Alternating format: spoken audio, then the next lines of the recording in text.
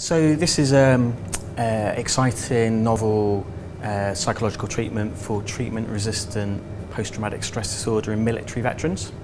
So it's originally from Netherlands, from Professor Eric Vermetten's team, who's a military psychiatrist, and he's dreamt up this treatment, which is very novel, as you can see behind, which stands for Motion-Assisted Modular Memory Desensitization Reconsolidation, brackets 3MDR for short.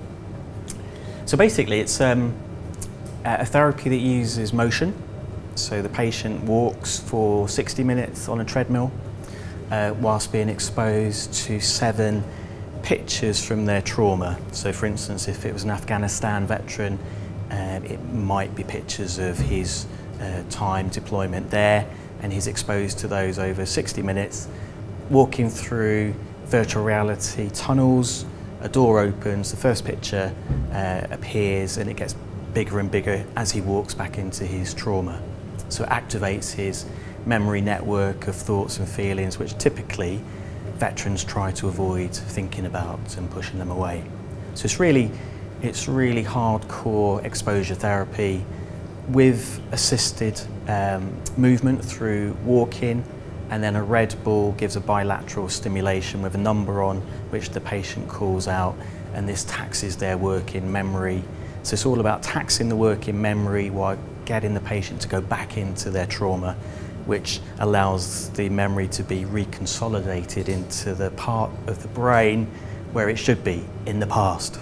Having been diagnosed, I received my treatment in Halvar, local health board, and at the end of 2 years of cognitive behavioural therapy, the traditional therapy for PTSD, 38 sessions, 2 hours each. At the end of that time, I reached a state of, say, normality, because you're never cured from a trauma, you learn to live with it. But it worked for me. But it was over 2 years and 38 2-hour sessions.